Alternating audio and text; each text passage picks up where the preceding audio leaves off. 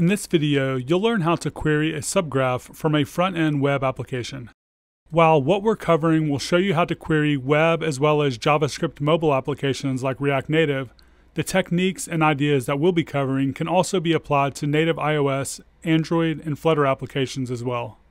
There are various GraphQL clients available in the ecosystem, and I'll be going over two of them today. The Apollo client is one of the more mature libraries in the ecosystem and supports both web as well as native iOS and native Android. Urkel is somewhat newer and also more lightweight. It supports web applications as well as React Native. This is what we'll be using today. Many applications in the Web3 space use the graph as their API layer.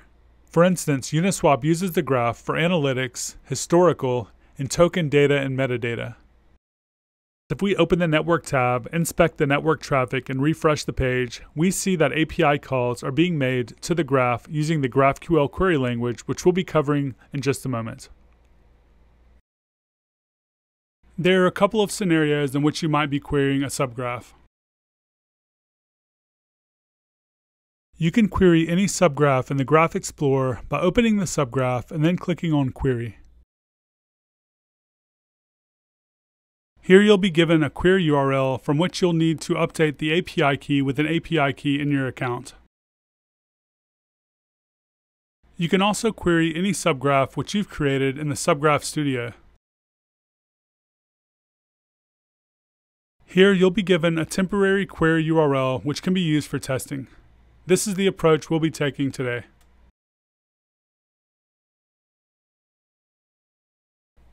To get started, we'll first create a new empty React application using npx create React app.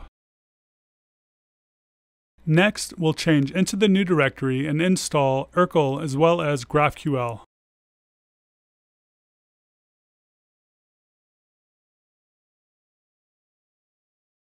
Now we can open the project in our text editor to start writing some code.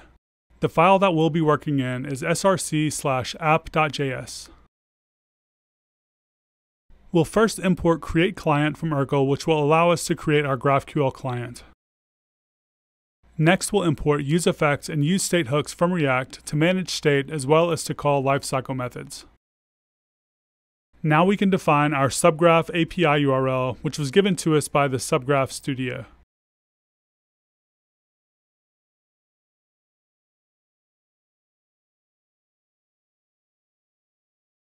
Next, we'll define our query by creating a variable called query, using template literals and setting the query keyword. Here we can paste in any GraphQL query. To test out queries, we can go to the Subgraph Studio and click on Playground.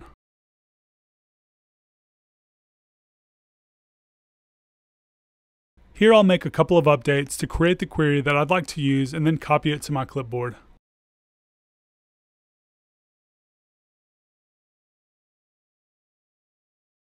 In the app, I can now just paste in the code copied from the Subgraph Studio Playground. Now we'll create the GraphQL client, setting the URL as the API URL. Using this client, we can now query our API. To do so, I'll create a function called fetchData in the main app component that calls client.query, passing in the query, and setting it to a promise. When the response comes back, we'll just log it out. To invoke the function, we'll use a useEffect hook, which will call the function as soon as the application loads. To test this out, we can now run npm start.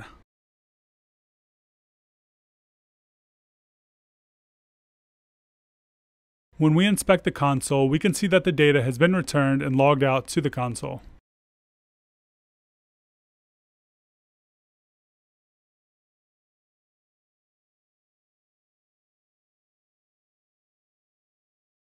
Next, let's display some of this data in our UI.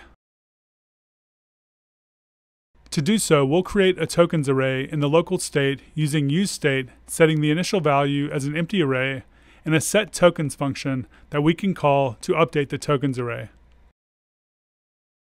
In our fetchData function, we can now call setTokens, passing in the response.data.tokens.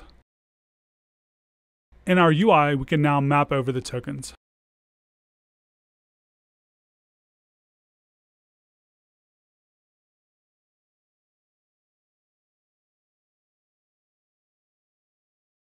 Here we'll render links so that we can view the content URI as well as the metadata URI.